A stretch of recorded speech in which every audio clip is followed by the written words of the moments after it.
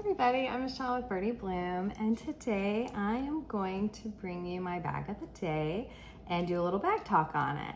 And that is this bag shown here in this catalog photo.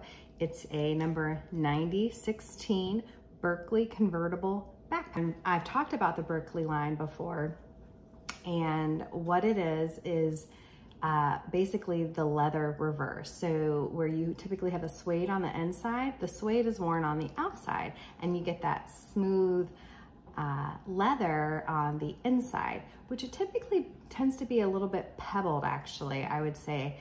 A little bit more pebbled, maybe not quite like the Sonoma line pebbling, but definitely more pebbled than the smooth leather that you get on other vintage Coach bags. So, the bag has a 38-inch adjustable strap, and it comes in black, mahogany, red, and russet, which is like the British tan. That's what they call the Berkeley British tan, I would say. It's russet, which is so cute because it looks like a potato. Okay, so this one's obviously black, and right now I have it set to be a backpack. Oops, got some wires coming. Yep, there you go. And I'll show you how I do that, but let's talk about what's on the inside. So even though it's reversed, look at the flap here, it's not reversed, and it's actually smooth leather on both sides. So you kind of get a little bit of contrasting, and the back is also not reversed. It has a little handle on the top, has a back zipper pocket. In this pocket, I keep my key wallet typically. So, because I have I probably wouldn't do that if I had to access my keys often, but I have a non-entry key fob or whatever. I don't have to do anything. I just get to my car, right? And it unlocks for me if I have my key fob. So I keep it in that pocket just to kind of keep it out of the way. And this is a magnetic button here, closure. On the sides, they'll cinch in, but they can also open up, and there's little snaps on the sides. I will say that this is probably what I see problematic for these bags the most, and just one of them will come off. It won't be able to snap anymore because they break. I don't think it's that big of a deal. You can totally use the bag despite that, but that is where I see the error in these bags mainly. And if you look, it's I've mentioned this before, the Berkeley line has antiqued brass. So you're not gonna shine up this brass. And it's so funny because before I realized it was actually meant to be antiqued, I always thought, I think these bags look better not shined up. So I'm gonna leave the brass like it is. It has this beautiful patina and I like how it looks. Well, that's actually what it was meant to look like. So ironic. Oh, look at the bottom lip. And also, you see how that leather's a little bit pebbled? You see that? Yeah, that's what you typically get on the Berkeley line. So it's nice back. And that the leather here is also pebbled. Isn't that pretty? Okay, so inside my bag here, I have my multifunction key wallet, or it's actually a multifunction purse, one of my favorite small luxury good vintage Coach items. And I keep it in this zipper pocket here, and I typically keep that unzipped just because I want easy access to it. And why I bring this bag, it's going to the Discovery place today with my children, is because I can put a lot of stuff in it. So this is a Sonoma, I don't have the right name. I'm gonna talk about this. This is one of my favorite new purchases, but it's a Sonoma, essentially skinny case, but that's not actually an official name of that. Diapers and wipes. I have a water, which I make them share. I don't want to carry around 2 waters. Oh, the top came off of that. And some snacks. So, and that's pretty much all I have in here. And you see the bottom is smooth. The inside is smooth because the leather was simply reversed, right? So cool. Yeah, is anything else I wanted to say about that? I do know. Let me restock it just so you can see what it looks like on, and I'll show you how, because I told you this is a convertible bag. I'll show you how I convert it. Oh, I also typically keep my wallet, my phone in there, but I'm filming on it, right? So, okay. We'll snap these closed. Again, not a big deal. They can be open. Okay, and I'll show you how it does convert, but right now it's the backpack. So let's put her on.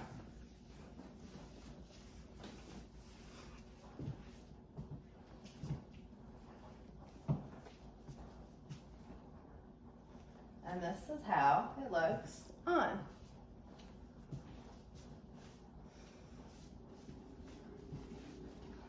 Probably one of my biggest pet peeves of this bag, which doesn't prevent me from using it, is that the straps, I can't figure out how to keep, unless I put something right here, which I could easily do. Might need to find some sort of like rubber thing or something to put here, but this will slide and making the strap shorter. So every time I do put it on, I make sure I slide it all the way back and put it on. And that is how I get through that drama. I've tried to like put this through because that would create like an obstacle there, but it doesn't fit through this little lip here. But this is how it's essentially converted. So the strap is going to just go like this for non-backpack wear, which I'm going to show you. But all you do is you take your strap and you put it through this bottom part and you hook it into here. And there are holes at the bottom, which is for backpack use. But look, there are also holes all the way up here at the top, which is going to be for crossbody or shoulder bag use. Isn't that cool? So I typically wear it on the smallest setting, or to make it the smallest.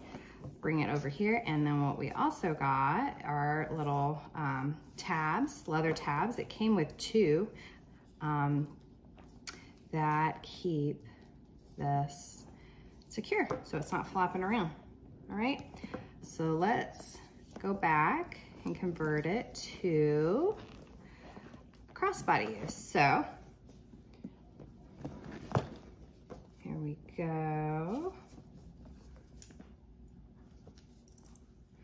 And we're gonna bring it all the way up. And I'm just gonna do it actually on the largest setting here.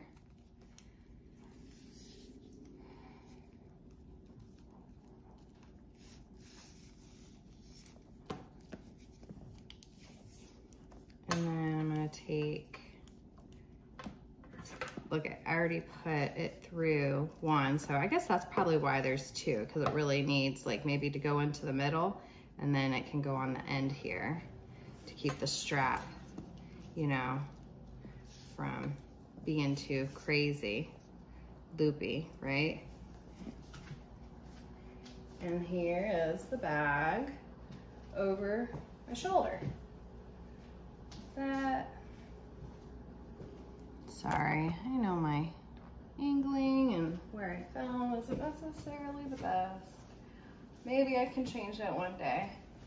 And this is, did I say, this is, yeah, the longest setting for shoulder. So let's put it crossbody. I did that because I also wanted to crossbody it, but it will go a little shorter.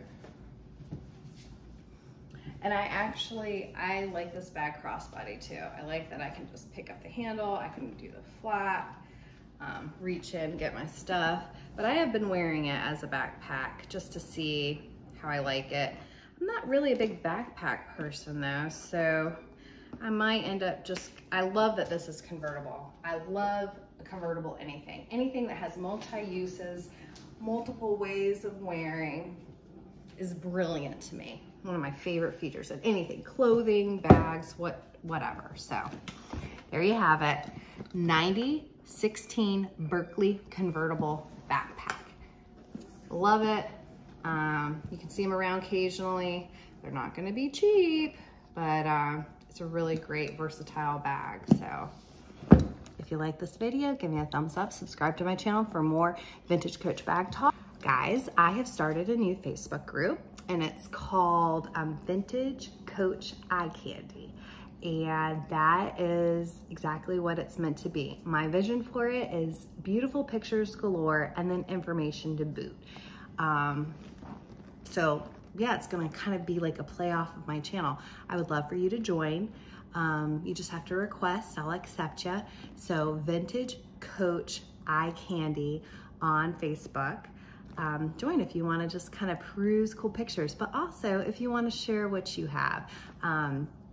And if you have any questions about what you have, you're welcome to ask them. I'll try to post pictures and information for you.